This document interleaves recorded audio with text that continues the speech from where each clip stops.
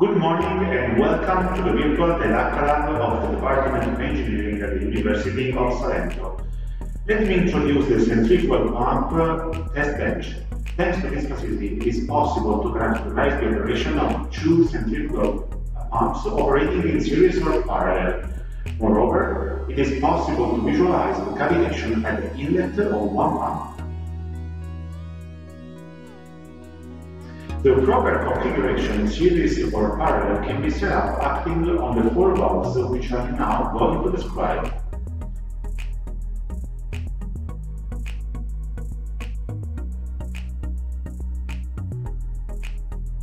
Valve 1 is positioned at the inlet of pump 1. So this is valve 1, which is positioned at the inlet of pump 1. Valve 2 connects the outlet of pump 2, which is this one, with the inlet of pump 1. So this is valve 2.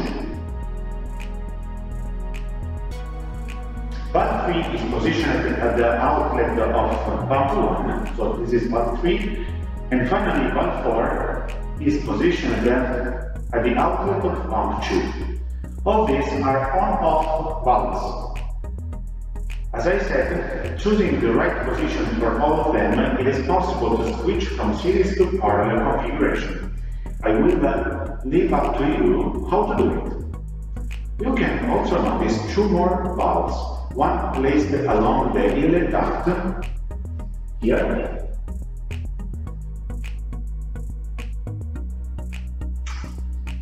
and the other along the outlet duct, here.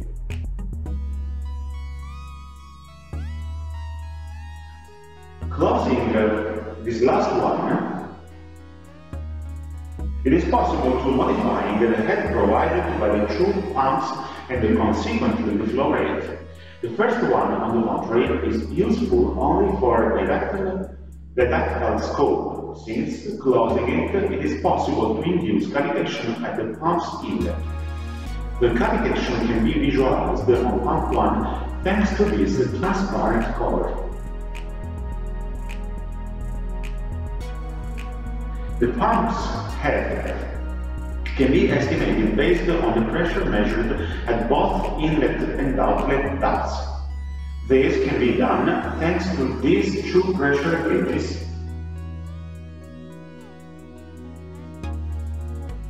The procedure on how to do it is detailed in the document uploaded with this virtual lab. The water flow rate, on the other hand, is measured thanks to these two radars.